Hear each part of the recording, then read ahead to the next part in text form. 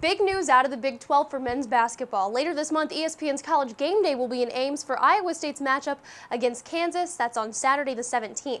Well, Kristen, that also means that the game between the Jayhawks and the Cyclones will be a prime-time game at 8 p.m. Well, speaking of the Jayhawks, they're ranked 12th and play their first conference game on Wednesday at number 21 Baylor. Now, I got a chance to see them get a win over Florida, but it sure wasn't pretty.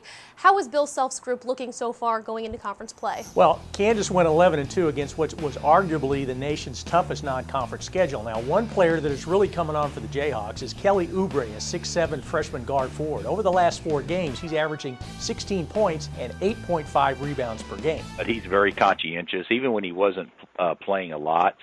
His attitude was great and everything. And it was just a matter of time before the light came on. I've said that many times, and it's true. It's just a matter of time, and I don't anticipate that light going off. He's a really talented kid. And, you know, he's worried about the right things, and he always has been. But you can really tell now that he just looks more explosive, quicker, and obviously more confident. And another key for KU is sophomore Frank Mason. He's the team's only healthy scholarship point guard. Over the last 5 games, he's kind of taken over. He's averaged 15.2 points, 5.6 assists, 2.2 steals. He's playing 35 minutes a game.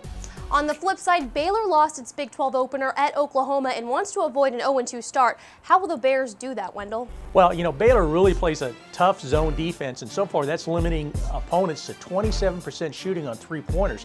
That leads the Big 12. Now, conversely, KU is making 39% from 3, and that leads the Big 12. Now, the Jayhawks have a freshman in Jonathan Motley. KU's going to have to try to stop him. He averages 11 per game, but he's coming off a career-high 24 at Oklahoma. Yet again, for the 11th year in a row, Kansas was picked as the preseason favorite to win the Big 12.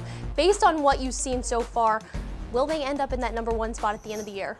Kristen, I think it's really going to be tough. As deep and as talented as the Big 12 is, I think this is going to be the biggest challenge Bill Self's going to face. If KU finishes on top of the standings again, I think it might be his best coaching job yet. Okay, you can check out Kansas at Baylor Wednesday night at 8 on ESPNU. For Wendell Barnhouse, I'm Kristen Keith. Thanks for watching the Big 12 Digital Network.